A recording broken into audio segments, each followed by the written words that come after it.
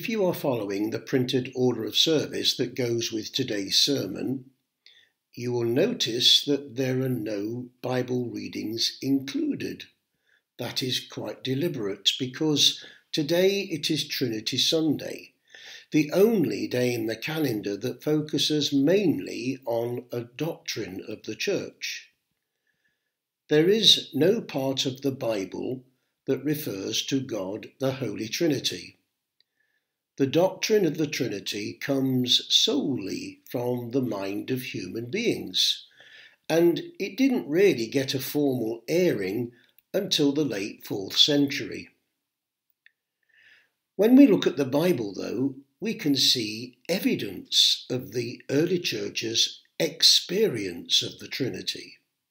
St. Paul writes in his letter to the Romans, "We have peace with God through our Lord Jesus Christ, and God's love has been poured into our hearts through the Holy Spirit."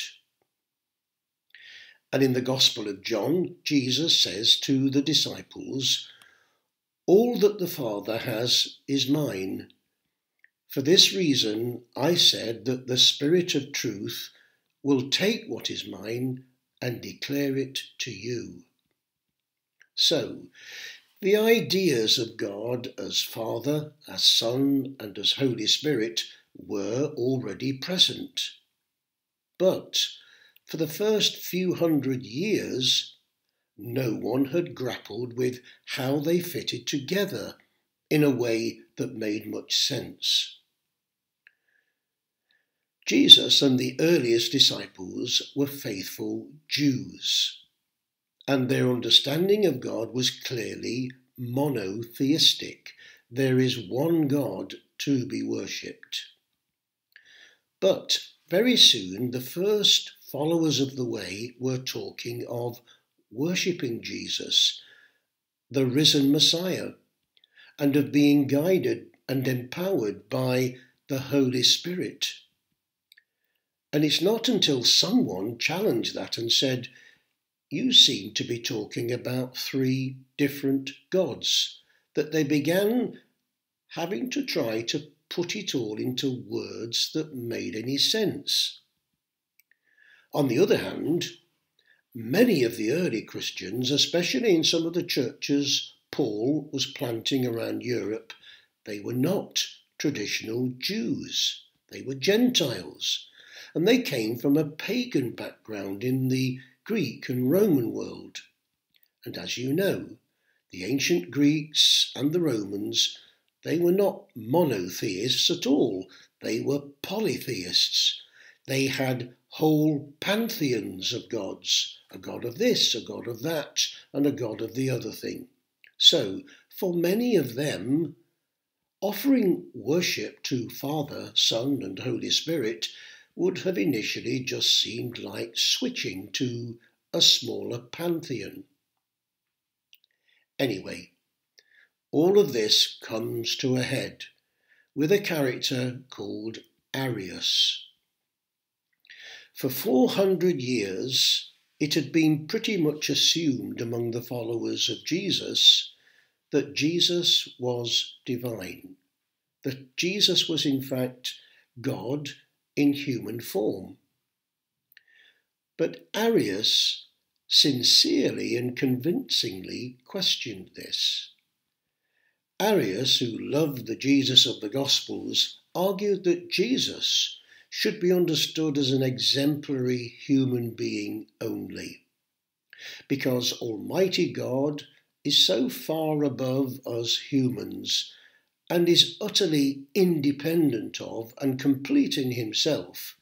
The idea of Almighty God taking on a human expression of himself is outrageous.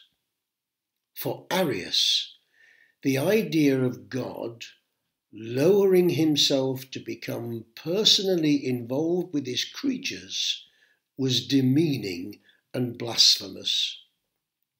Arius argued powerfully that the idea was nothing more than a pagan vulgarization of God. It made Almighty God like one of the gods of the Greek pantheon, a sort of superhero who ate and drank and fought and occasionally dropped in for a sexual liaison which might result in fathering a human child. Arius insisted that this was a disgusting insult to Almighty God. But Arius was opposed by another theologian, Athanasius, the Bishop of Alexandria. Athanasius argued that the essential defining feature of God was not utter independence, but self-giving love, a love that gives and gives and gives. And Athanasius argued that this self-giving occurs even within the Godhead, that between the Father and the Son and the Holy Spirit there is total, mutual self-giving. And then this self-giving overspills. It looks outwards and expresses itself in a total, humble nearness to others, including you and me.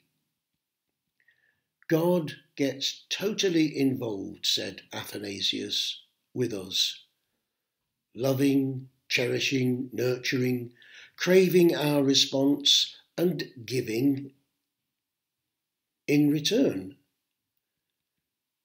God is the Spirit who moves through us with every breath, who whispers into our ear, who prompts us and cajoles us towards God-likeness, expressed in self-giving and love. Athanasius accused Arius of having a sterile God, one who sits in isolated splendour, useless, irrelevant, and passionless. The God made known in Jesus of Nazareth is dynamic, involved, always busy, relating, cherishing, shining, revealing, expressing, giving. A God who can know joy and pain, a God who longs for us to return the love we are shown, a God who hurts when we fail to respond, and who grieves when we damage ourselves in the process. The very earliest Christians experienced God in certain ways, and as they attempted to describe their experience, the idea of the Trinity began to emerge. They began with their experience of the living God. All the theology came afterwards. At the end of the day, it really doesn't matter whether you agree with the doctrine of the Trinity or not, or even whether you understand it or ever will. What does matter is whether you have a personal relationship with God and that you are journeying more and more deeply into that relationship with God. The doctrine is important, of course, but only as an attempt to make sense of the experience. And like falling in love, making sense of it is meaningless unless the experience is real to you. The doctrine of the Trinity is an assertion that, despite appearances to the contrary, there is only one God.